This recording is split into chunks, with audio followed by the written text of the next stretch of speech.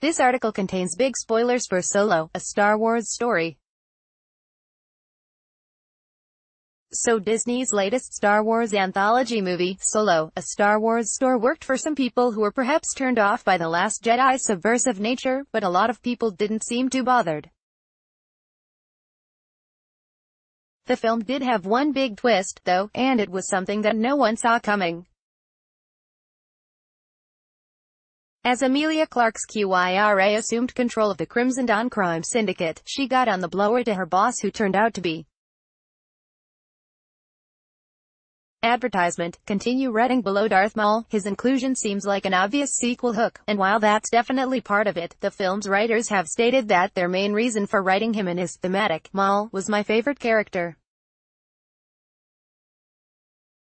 in the prequel trilogy, and I was determined that Dryden was not the top of the food chain, Jonathan Kasdan told Gizmodo. We both wanted the criminal underworld to feel way bigger than we could see in this movie,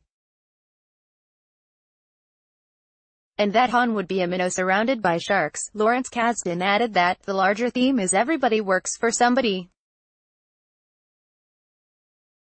Evil or good, you're not in control of your destiny, which is very important to us. The thing about Maul, Jonathan continued, is that he is a character freighted with baggage. This is a character who comes with so much narrative richness that to glimpse him has power and the promise of stories to come. If you're thinking that Maul will be the villain in the heavily rumored Obi-Wan Kenobi movie, don't get your hopes up. The canonical TV show Rebels showed Maul traveling to Tatooine and meeting his old nemesis for the first time since the Clone Wars. Within the Star Wars timeline, Solo takes place at least half a decade before Rebels, so there's scope for exploring Maul as head of the criminal underworld before he gets to where he is in Rebels, and we could easily see that fitting in with a Boba Fett movie more than anything. Solo, a Star Wars story is out now.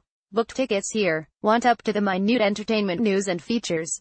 Just hit like on our Digital Spy Facebook page and follow on our Digital Spy Twitter account and you're all set.